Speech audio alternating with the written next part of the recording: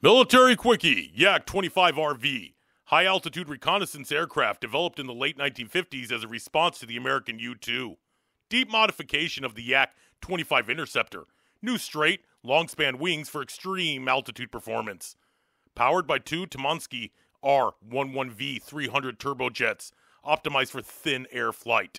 Practical ceiling, 65,000 to 69,000 feet. Speed, 0.9 Mach.